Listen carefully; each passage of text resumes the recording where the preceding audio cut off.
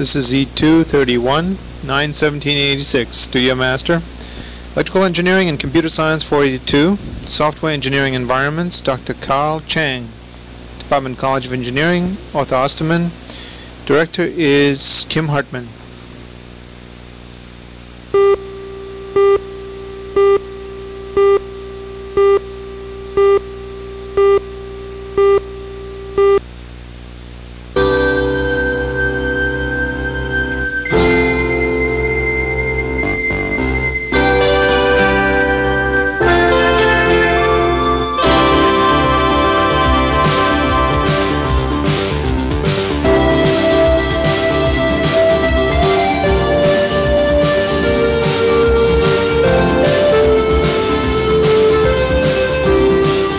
The University of Illinois at Chicago College of Engineering presents Electrical Engineering and Computer Science, course number 482, Software Engineering Environments, with Dr. Carl Chang.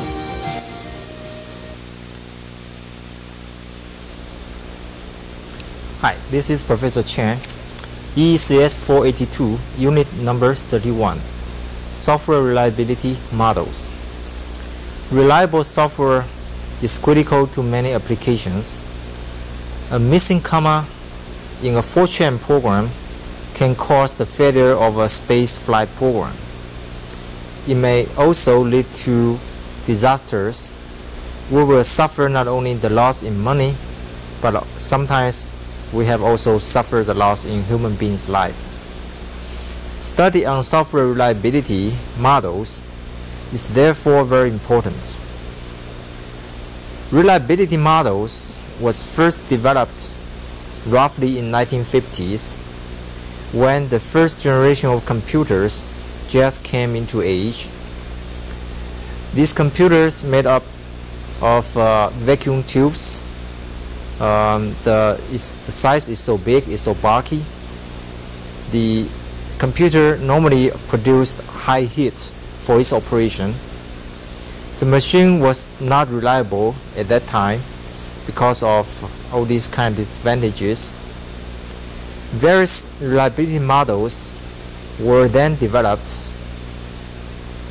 Various techniques had also been developed for modeling hardware reliabilities. For example, the duplex system have been widely used so that if one element or one system fails, the other elements can take over the job. For software reliability, however, similar ideas cannot be directly applied. How can you simply duplicate a piece of software and hopefully when one piece runs into problem, the other will not suffer the same problem? So today, we are going to address the difference between the hardware reliability and the software reliability. Also, we will study a few software reliability models. We're trying to understand their assumptions and their limitations. We'll begin with our first computer slide.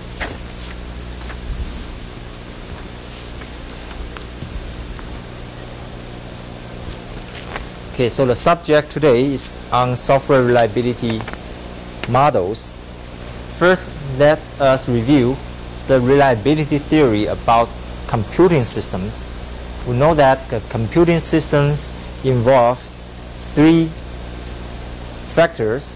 One is the hardware, the second is the software, and the other one is the human being, the operator.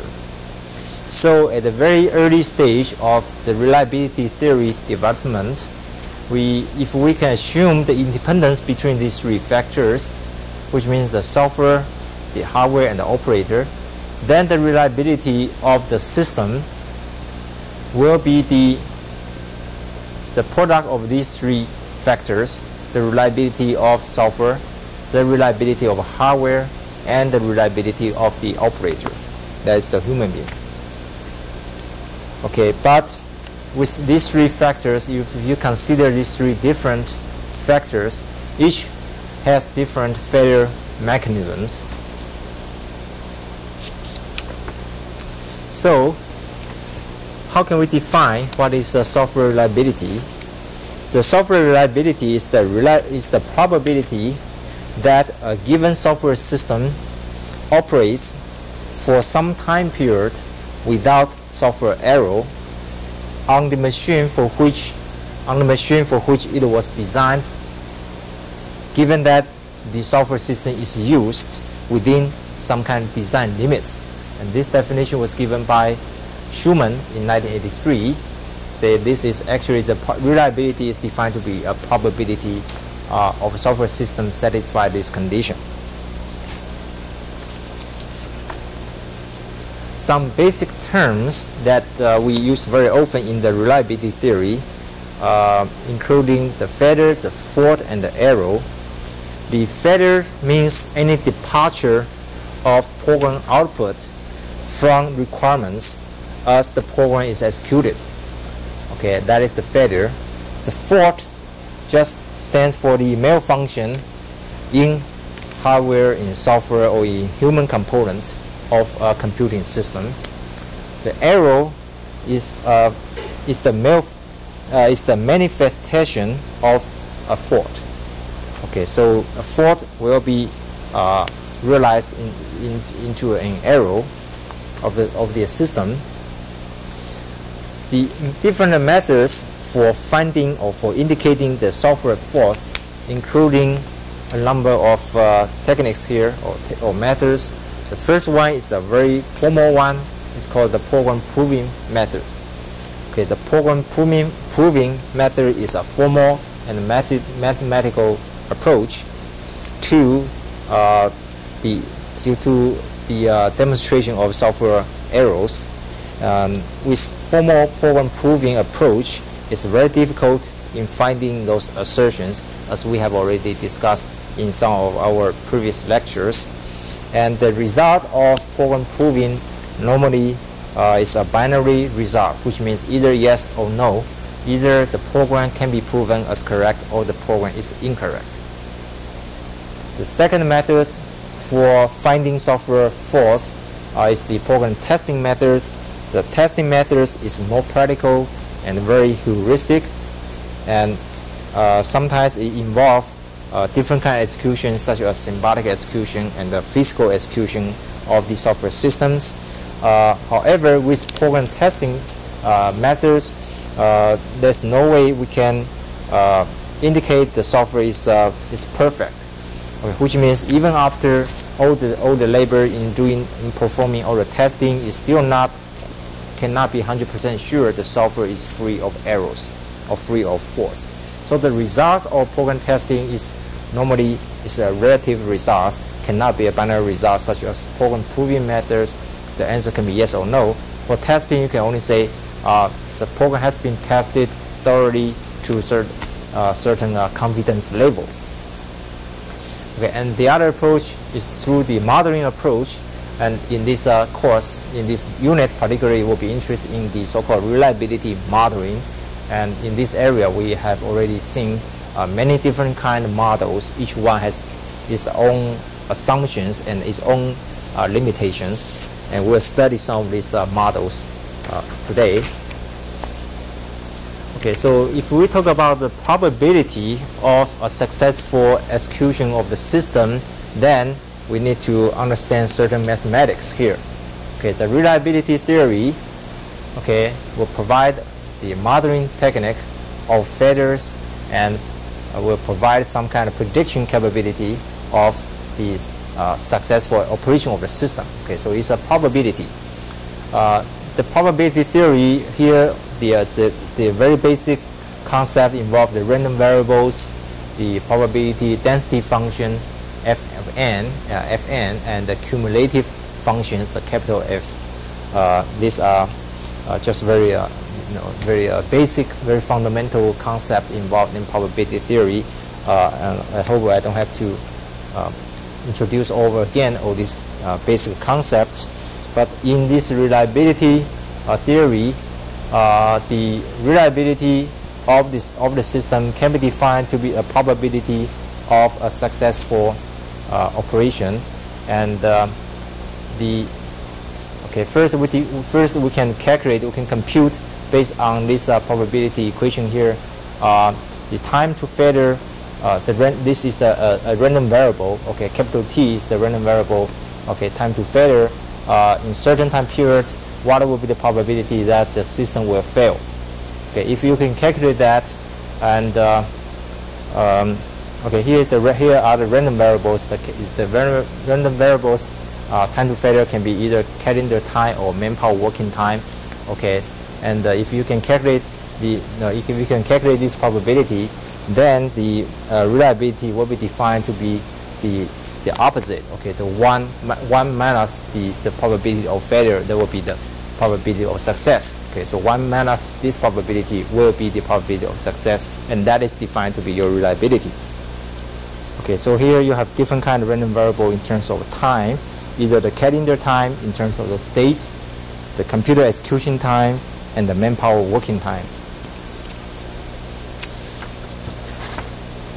Okay, so so to define the software reliability, first we or to define the reliability, first we can calculate to calculate the probability of failure, then the reliability, okay, or the probability of success, okay, will be 1 minus of the probability of failure, and that is defined in this equation here. And further, that can be calculated using this integral formula. You can calculate or compute the reliability of the system. Okay, which means the smaller this probability, this value, the higher or the larger will be this value, which means the more reliable, the system will be more reliable. Okay, if you have smaller probability of failure, then you have a higher, okay, or larger probability of success, then the system is more reliable. Okay, that's the way to interpret this formula. Okay, also it's a very important concept involved in reliability study. It's called the failure rate function, or sometimes we say the hazard functions. How hazard is the system? Okay, that is a hazard function, and that is a conditional probability to be defined in this way. So, okay, which means the hazard rate Z of t is defined to be the probability, okay, that a failure occurs in some time interval from T1 to T1 plus delta T, given that, okay, here is the condition, okay, this is the conditional probability, given that the system has survived up to time T. Okay, then what is the probability of this condition? And that's defined to be our hazard rate. So the reliability is really related to the failure rate. Okay, if you examine the system, if you keep track the execution of the system, you can observe those failure rates, and those kind of information is useful for our reliability study. Okay, so roughly we can introduce the hazard rate function as you can see in this slide. Okay, so the reliability can be also defined as a function of failure rate in this way.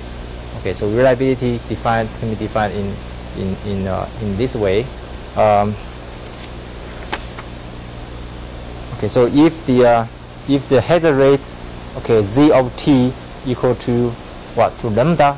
Lambda is a constant.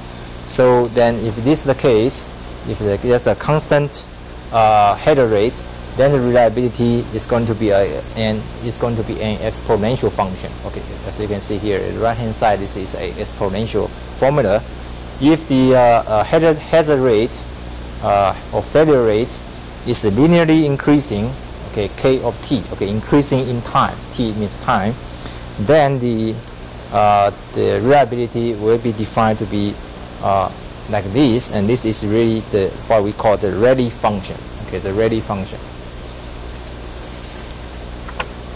Okay, so based on these basic notions, then we can start introducing the software reliability models. Okay, reliability models are used to measure or to predict software reliability. And any kind of model has to be based on reasonable assumptions, a set of assumptions, and the acceptance criteria has to be determined for each reliability models. For example, the number of errors that you can find during the testing, or the number of remaining errors that you can estimate or you can predict. Okay, these are certain criteria that has to be observed if you're going to apply this kind of reliability modeling to study the reliability of your system. The prediction normally is based on the software size and the complexity of the software, the so-called MTTF, mean time to failure, also the failure rate. Okay, so the prediction will be based on a number of considerations here. How can you classify these software reliability models? Roughly, we can classify according to this classification scheme. There are 4 categories. This classification is based on the nature of the failure process, and it was given by Dr. Go from the Syracuse University in 1985. That the different models can be classified into, say, 4 categories or 4 classes. The first class is the times between failure models. Okay, the second is the failure count models. Okay, that is the counting process to count how many errors, how many failures you can you have experienced during the execution of the system. The third class is the forward-seeding model, and the last one is concerned with the input domain. It's called input domain-based models. Okay, so first let us address the first class of model. It's called times between failures models. Okay, basically, okay, first, okay, we have to make some assumptions. The assumptions is that initially, okay, let's assume the system has n, capital N, okay, n force. Then you have equal probability of the exposure of each fault. Okay, that's the first assumption, and the embedded fault are independent of each other. Okay, so the fault is independent with each other, and the other assumption is the faults are removed after each occurrence. Okay, which means it's a perfect fault removal process. Okay, once you detect a fault or failure, a software failure, the failure will be removed. Okay, will be corrected, and the fault will be removed. The other assumption is you assume the removing process is perfect without injecting any new faults or new errors.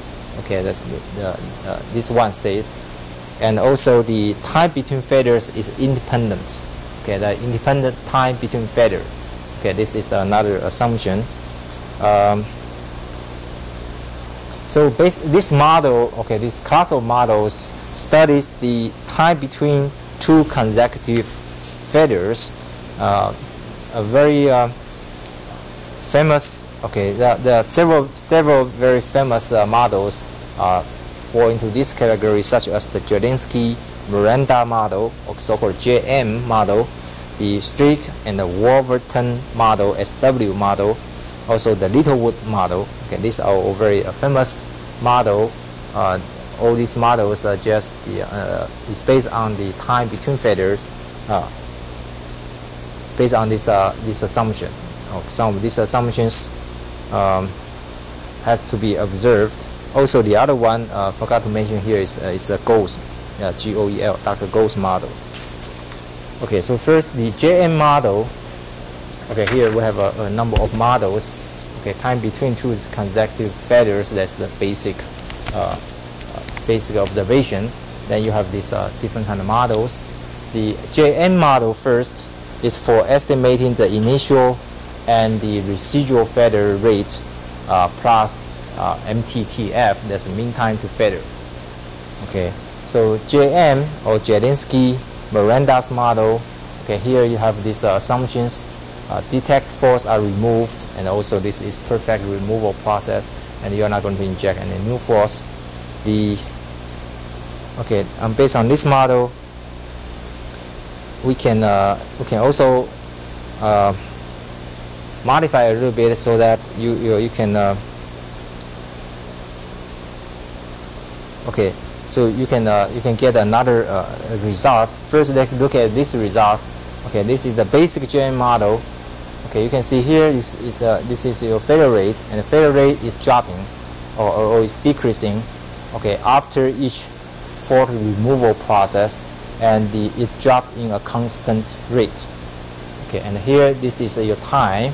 Okay, time 1, time 2, time 3, time 4, and basically this this model. Okay, based on this model, you have to observe those failures, and the time between failures can be illustrated here, as shown here, from the time 0 to time t1.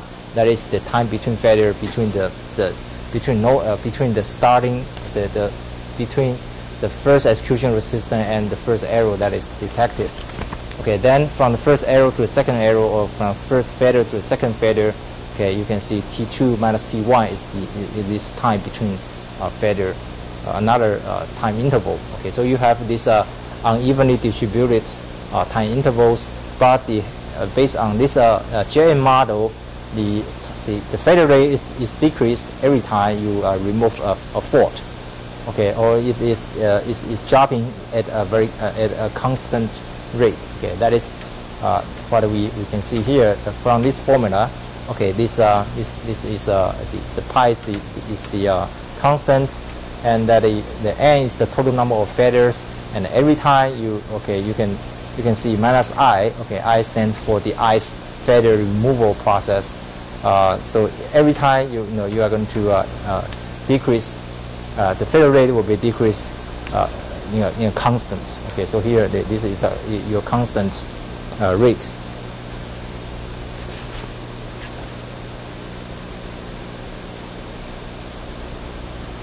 Okay, another model is the SW model. This model, the assumption says that the failure rate is proportional to the number of remaining errors, and the failure rate increases with your operating time. Okay, and this is called a SW model.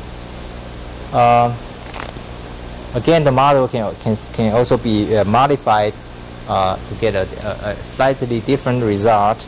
And this modification says the likelihood of a failure occurring increasing rapidly as the time accumulates within your testing interval.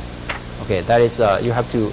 Okay, the original model, the equation for the original model will start from here, z of t, up to here. Okay, then you have this another term at the end of here. Will give you a different result. Okay, so we have first study what will be the result of this formula. Okay, from z of t up to this point, and that's shown in the next slide. Okay, this is the original formula for this SW model, and you can see that the failure rate actually will increase in time. Okay, when time progresses, the failure rate will increase. Then after you detect an error and you remove that fault, the failure rate will drop to 0. Okay, then the failure rate will increase again when time progresses, and the failure rate will increase again until you hit the second failure, and you remove the fault causing the second failure, and the failure rate will drop to 0 again. Okay, so this is basically the fundamental characteristics of this model. Okay, so you can see the failure rate is actually give you this result. Okay, we also introduce this notion, so-called perfect debugging or imperfect debugging model, which means if you detect an error, or if the system fails, and then the faults, okay, after you debug the system, you find the faults. The faults are either completely removed or is not completely removed. Okay, if you assume the fault is not going to be completely removed, then this is going to become an imperfect debugging model. Okay, if you assume the faults will always be completely removed, then that's a perfect debugging model. Okay, based on this study, the number of faults at a certain time t, and that is really a random variable x of t, is treated as a Markov process. Okay, this Markov process is is also related to the probability theory. Okay, it's a Markov process, whose transition probabilities are governed by the probability of this so-called imperfect debugging model. Okay, so this time between the transitions of x of t, this random variable, are taken to be exponentially distributed with rates depending on the current fault content of the system, and that is illustrated, that is modeled using this equation here. Here the p is the probability of this imperfect debugging, and here lambda again is the failure rate, and n is the total number of faults, remaining faults in the system. Okay, this is the imperfect debugging model. This model was developed by Gore. Okay, the other model is called the Littlewood model, or a V model. This model says that the overall failure rate drops in constant step between bug fixes. Okay, so the dropping rate is constant based on this model. The degree of failure rate according to this model is uncertain. Any bug contributes unequally to the overall failure rate. Okay, that's what we mean by this uncertain failure rate. Okay, each bug will contribute unequally to the overall system failure rate. A sequence of failure rate is then is denoted by this lambda sub I. Okay, this is lambda sub I. So here, you are not talking about the constant failure rate. Rather, you have a sequence of failure rate, lambda sub I, and these are each is considered as a random variable. Okay, so each one is a random variable. So you can see this this model is actually become more complicated because this model assumes that each failure, the failure rate is uncertain, which means for each failure, you have a different failure rate, and each one is treated as a random variable. Okay, and of course, then the formula for this, based on this model, the formula will become more complicated, as you can see in this slide. Okay, the failure rate is assumed to be a random process now. Okay, it's a random process with this is actually, if you look at this more carefully, this will give you the gamma condition density function. This is the gamma function. Okay, here this if you look at this formula here, I means that is the index of this failure. T sub I is the time of failure intervals. Okay, the failure intervals T sub I, as you can see in this one. Okay, and here the lambda I is the random variable of this failure rate, and the size of I here is the uncertainty of the reliability growth, or the quality of the programmer, or the difficulty of the task. Okay, that's so the size of I denotes the uncertainty of this reliability growth. Okay, the other major class of software reliability models is the fault count model. Okay, the fault count model, again, we have assumptions here. Okay, for example, there's assumption saying that the testing intervals are independent with one another. Okay, testing intervals are independent of each other.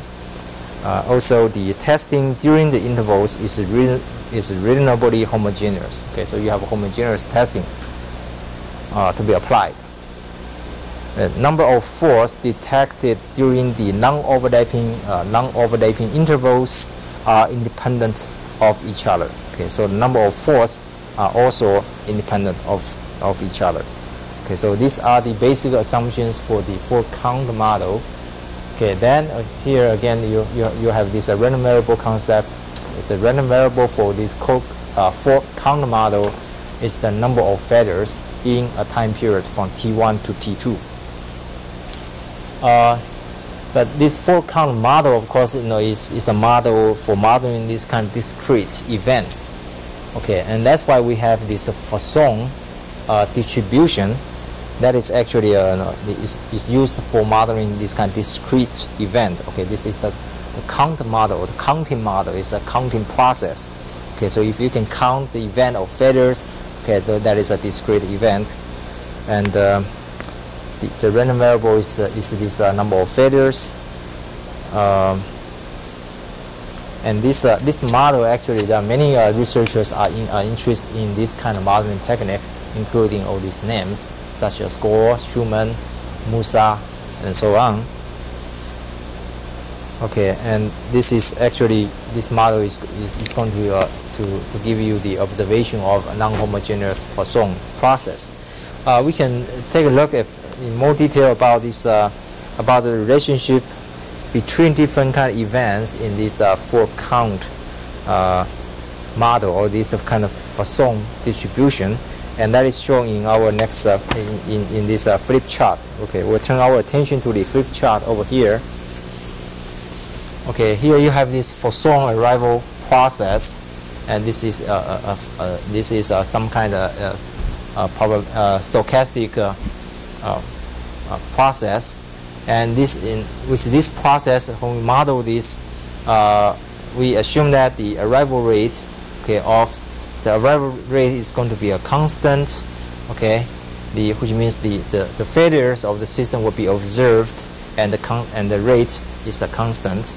And however the inter-arrival time of this sequence of events is exponentially distributed. Okay, so you have this exponential inter-arrival time, and that is exponentially distributed equation in here.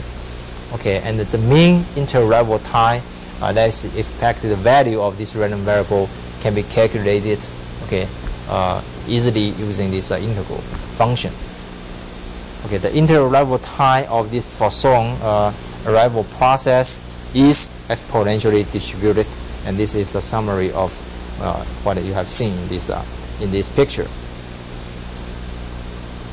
Okay, I hope this one will explain the basic the essence of this model, of this class of models. Okay, now we'll get back to our flip chart, our slide here.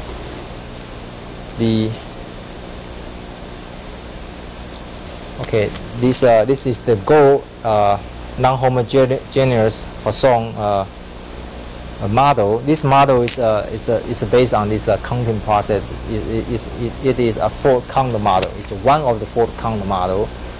In this model here, first you have this function n of t that stands for the cumulative number of failures observed by certain time t. Okay, this will be modeled as a non-homogeneous Poisson process, which means a Poisson process with a time-dependent failure rate, and that is a model using this equation, as you can see here. Here, this m of t in this equation is the expected number of failures observed by time t. Okay, by time t, that's the expected number of failures. Also, you have this lambda of t. Okay, this is observed. Okay, this equation is basically give you the basic model of this non-homogeneous Poisson process. Here you have this equation. Okay, here you have the fundamental difference between is that the number of force is a random variable. Okay, so in this model, the fundamental difference is that the number of force is treated as a random variable itself. Okay, so number of force is treated as a random variable, and you know the number of force can be counted and according to the observation of this kind of discrete event. Okay, so this is a random variable which is does not give you a continuous function. Okay, so here is the fundamental difference from other models.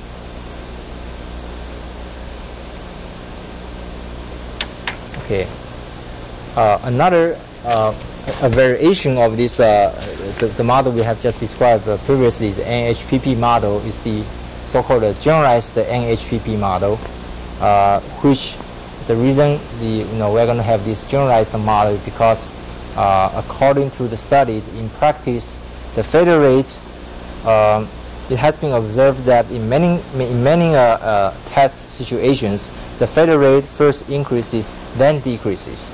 Okay, it's not always decreasing.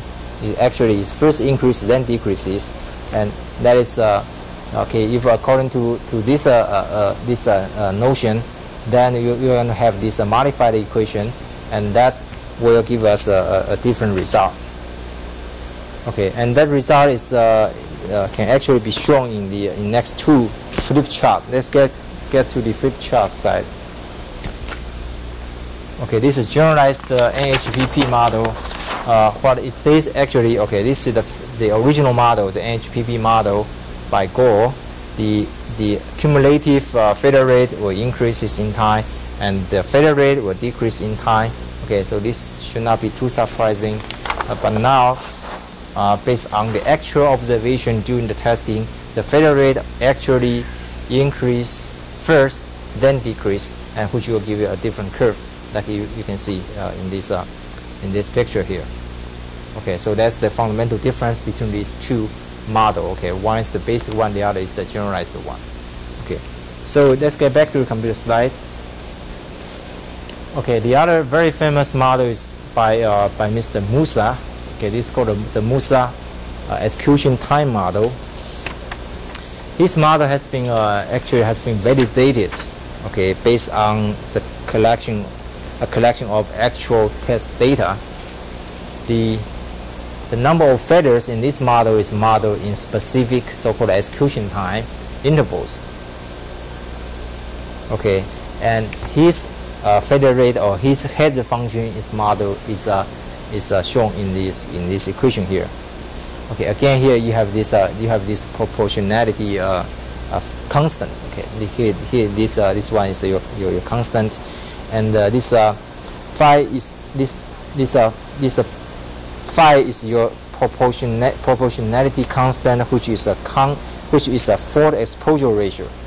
Okay, which denotes your fault exposure ratio that relates the fault exposure frequency to the linear execution frequency in this model, and the model is the time used in this model is the execution time. But this model does give you the capability of converting this execution time to the calendar time, which will be useful for project management. Because when you manage a project, especially when you manage a software project, you are very sensitive to those dates. Okay, this model will give you a kind of mechanism to convert the execution time to the calendar time. Okay, and which of course will make this model be more practical and useful. Okay, another model is again is by a very famous researcher in software engineering. It's called Schumann exponential model.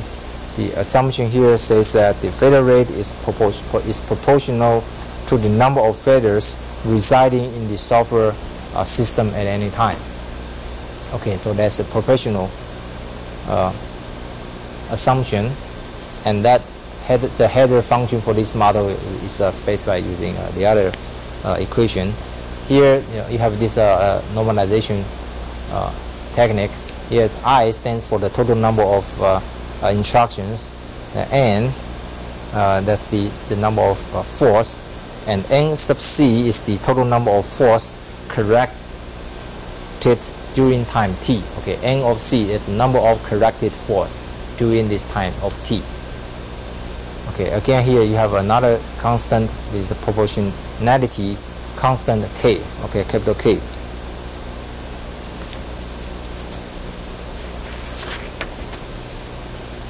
Okay, the other model, major class of this software reliability models is the fault seeding model. The assumption here actually that is the action you have to take before you apply the model is first you can randomly distribute the seeded force into the software, and which means you will plant. Okay, you will artificially plant some fault into the software system and into known positions, into known locations in the software systems, and you assume that there's an equal probability of fault detection for each of these faults. Okay, there are two kinds of faults. One is the seeded fault, and the other kind is the original fault. Okay, and this is again is a time-independent model. In this model, okay, you can take advantage of combinatorics theory, the maximum likelihood estimation technique to find the number of so-called indigenous, okay, force, and you can estimate the software reliability. Okay, a very famous model in this fall into this category is the Mill seeding model. Okay, just like in Africa, in the jungle, okay, you can catch some animals. For example, you can catch zebras, and you just mark each of these zebras, okay, using some kind of mark, and then you just free all these zebras, and then later on, okay, after certain days, you catch some zebras and count, say how many zebras have been marked before, and based on this kind of on the percentage that you can find for this marked zebra, then you can estimate what is the overall distribution of this family of zebras in this jungle. Okay, so based on those kind of study, and based on those kind of techniques, okay, we apply to our software reliability modeling. Okay, input domain-based method is the last major category of reliability models. Okay, here again we have to make some assumptions. The input profile distribution is known. Okay, that's first assumption. And you are going to perform so-called random testing. Okay, not the testing will be done randomly. The input domain is also has to be partitioned. Okay, every time we talk about input domain, we also talk about the domain partition. Okay, how can you partition the domain into some equivalent classes of subdomains, and then you can generate a set of test cases from this input distribution. Okay, from each input domain you generate test cases, then you just observe the number of failures, and you are going to estimate the program reliability based on the observation. And the most notable models fall into this category, including the Nelson model, the Ramamurthy's model, and this Bastani's model. Okay, so to summary all these the assumptions and limitations of all these different kind of models, and this model basically fall into four major categories. We can see here you have a number of assumptions listed in this slide. Okay, there's a very common assumption saying that the time between failure is independent with each other, which means you have independent times between failure. Okay, also the detect fault is corrected, and also assume that for most of the model you assume you don't have any injected faults. Okay, so which means the fault detection and removal process can be done perfectly. And the other assumption says you have this decreasing failure rate. Okay, so once you okay, and every time you fix an error, okay, or you remove a fault, then you will have this decreased failure rate. Okay, that is also an assumption for most of the models. Basically, also many models assume that the failure rate is in proportional to the number of remaining faults. Okay, then the reliability roughly can be defined to be a function of the number of remaining force. Okay, that is the for most of the models, that's the way to compute or to calculate this reliability of the software system. And the failure rate, most of the failure rate is will be based on the time, which means time is used as a basis for most of these so-called failure rate. Okay, in different models. Okay, so it's done on a time basis, and the failure rate increases between failures. That is a different kind of assumption. The assumption was made by some models, as we have already discussed. Also, for the testing, we assume that the testing is really representative of our operational use. Okay, because of that, then we can reasonably assume that after we compute the reliability, is going to be the practical or the true reliability of the software systems. Okay, so we have different kind of assumptions that have been made in each of these models, and each of these assumptions, of course, will also give you some limitations. So in this, that is probably all we'd like to say about this assumption and limitation of the models. And today we have studied the software reliability modeling. The software reliability modeling is still a very hard research area. The researchers in this area try to improve the performance of the software reliability models by considering more factors, such as, for example, the data flow information. Most of the models didn't address that issue. Similar to the concept we introduced in software metrics. Software reliability models are also subject to more validation. So before the acceptance of these models, we need more validation work to be done. The next time when we come back, we're still studying the software reliability models, but we'll concentrate on the specific ways of applying these kind of models to software project or software project management. I will see you next time. Thank you.